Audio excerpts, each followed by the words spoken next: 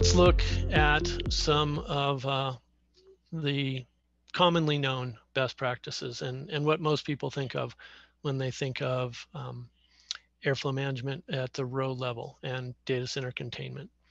So primarily this involves, and the first step is always to install doors at the ends of the aisle and contain either the hot or the cold aisle.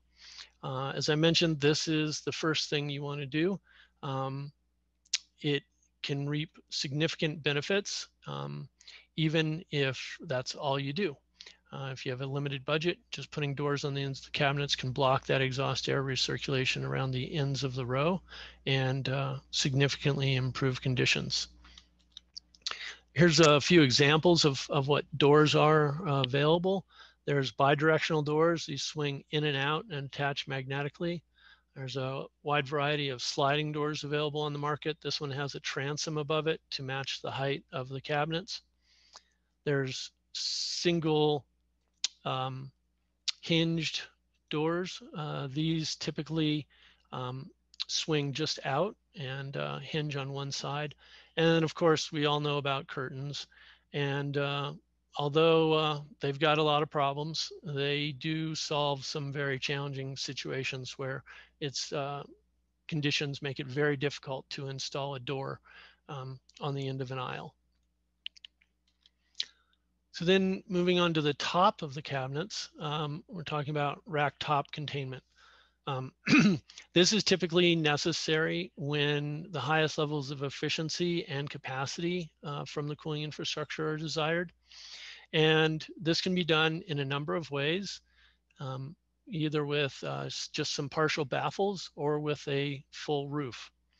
In a hot aisle configuration, this would be baffles or ductwork up to the drop ceiling, and then ducting the cooling units up to the drop ceiling to create a complete path for that exhaust air to return to the cooling units. So here's again some examples of how that looks and what the options are. Here on the left, we have a ceiling with rigid panels. So this is a rigid frame, and these panels are sensitive to temperature, and in the event of a fire, they become flexible and lose their structural integrity and just drop out of the ceiling frame. And for partial containment, when a quicker and less expensive solution is desired, is modular or rack top baffles. These are rigid baffles. They don't move. They attach magnetically on tops of the cabinets, and they block the exhaust air flowing over the tops of the cabinets. And they also contain the cold air, but they leave enough space for gaseous fire suppression to enter the aisle and for sprinklers to get some water into the aisle. So in most cases, these are approved by the local authority having jurisdiction.